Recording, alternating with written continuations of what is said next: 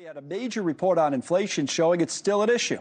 How much of an issue? Straight to Doug Flynn, the certified financial planner, co-founder Flynn Zito, who joins us today. So it's kind of interesting to see all that green, even though inflation came in hotter than expected. What should we think? It wasn't a shock. I think it came in pretty close to expectations, and I think that's what the market was looking for. Was it going to be a much higher number? So I think that's what led it, sort of gave everybody a sigh of relief and allowed them to start buying tech stocks again. Yeah, that's what we want to do, right? So any excuse. Okay, fair enough. Let's talk about inflation, though, because I think I said earlier, it's kind of stubborn, right? It doesn't, it's kind of getting there, but it hasn't gone away. It's still a story. We'll put up on the screen some of the places where Americans are still feeling it. Just, regular people, homeowner inflation up 6%.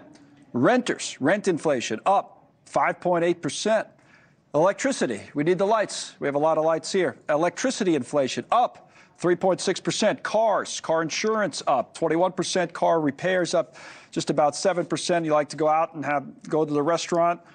Food away from your home up 4.5%, and hospital healthcare stuff's up 6%. So you see that. I mean, that's why, if you just think about it, people haven't said, all right, the economy's better. And it's off to the races here. You're still feeling it. Exactly.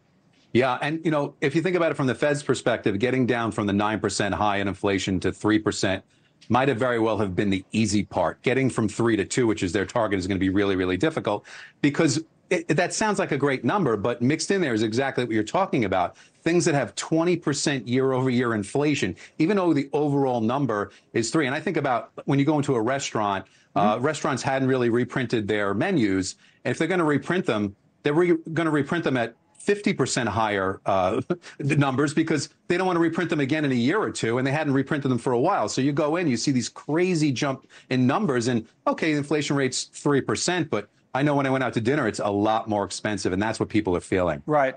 All of that said, the Federal Reserve still brings interest rates down at some point this year?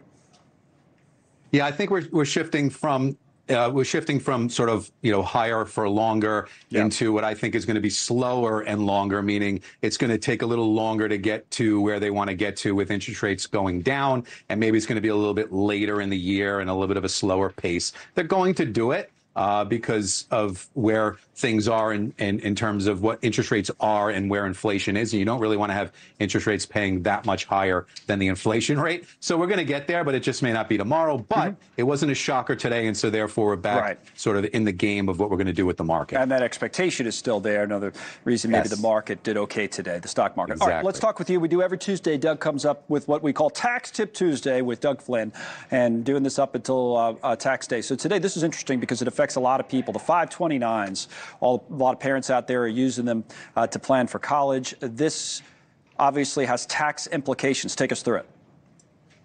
Yeah, there's 2 new benefits for this year, but just the old line benefits, which we shouldn't forget about, are, it's a tax advantaged way to save for college. And a $200,000 college today, if you had a newborn in 18 years, and that's the total cost for 4 years, is going to be $250,000. So you need to get on this. But some of the big benefits are there's 41 states that have a state income tax, and 38 of them offer a state tax credit or deduction for putting money into the 529. So there's a distinct advantage and a tax savings for doing that.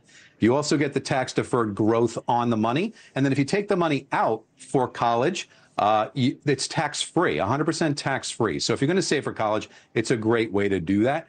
You can also transfer money tax-free between beneficiaries if one child doesn't need as much and you want to shift it to another.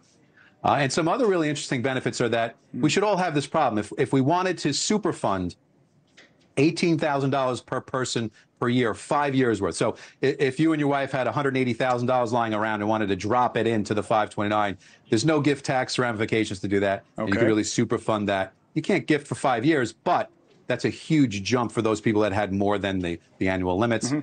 And another thing is, people sometimes ask me, what if my kid gets a scholarship? And well, you're allowed to take that money back out for academic or sports scholarships, so it doesn't get stuck in there. If you do save and then your child gets a scholarship. Really good point. So don't let the scholarship idea stop you from putting money away. So you get a full ride for one reason or another, which is great news. This is not something that's going to be held against you.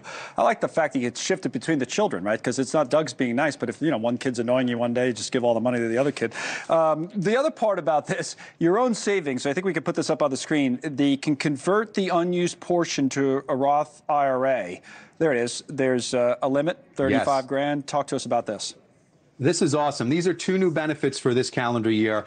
And so if you do have excess money in the 529, the beneficiary, that is, can convert that up to $35,000 over their lifetime into a Roth IRA and continue that tax-free growth. And so real quick, at that age, $35,000 invested for 35 years, even at 8%, is over $500,000 tax-free. So you want to take advantage of that, even if you have some excess money in there.